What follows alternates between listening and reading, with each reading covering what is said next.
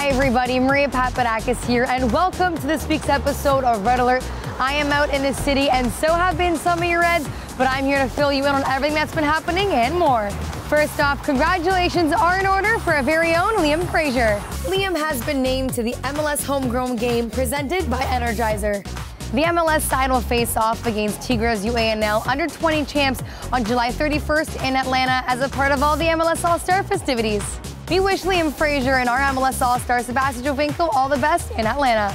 Speaking of Tigres UANL, they have been crowned the champions of Liga MX, which means they'll be facing Toronto FC in the first ever Campeones Cup. Coming up on September 19th, the two champions will be facing off at BMO Field, so stay tuned for more details. And guys, it's that time of year again. The Canadian Championship is upon us. Toronto FC will be looking to bring back the Voyageurs Cup for the third consecutive year. And don't forget, it's our ticket back to the CONCACAF Champions League. Toronto FC will face off against Ottawa Fury FC in a two-leg semifinal. First off in Ottawa on July 18th and back at home on July 25th. From country to city, we all know the power that soccer has off the pitch. Let's catch up with what Drew Moor has been up to in the community. It's always fun. I think the kids have a good time and they're just out here having fun, which is the great thing about this Timbits program. Anytime you can put a smile on a face, it's great, but what I get out of this is they put an even bigger smile on my face. I feel like the parents are great, the kids are great.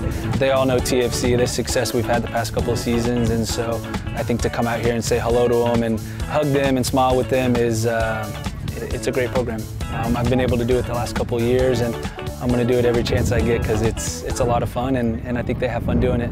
And that brings us here at the Hospital for Sick Children, where the annual SickKids prom is underway.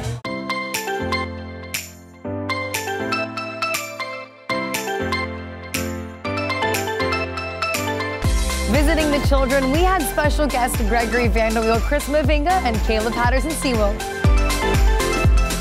So I am here with Jordan Pedro. Now, Jordan, what are we doing here today? Well, today we have a SickKids prom where all of the patients from SickKids and everybody is invited to just dance, party, and see each other again, like reunite. So Gregory, this is the first one you've ever been to, right? Yeah. So how does it feel to be at your first prom? Yeah, it's nice. It's a nice atmosphere in there. The children having fun, so great night. It's great. It's great to give something back, to show up here, the prom night, to have a nice evening with them. It's something small for us, so it's great to do. Well, that's it for Red Alert. Thank you so much for watching, and I'll see you next week.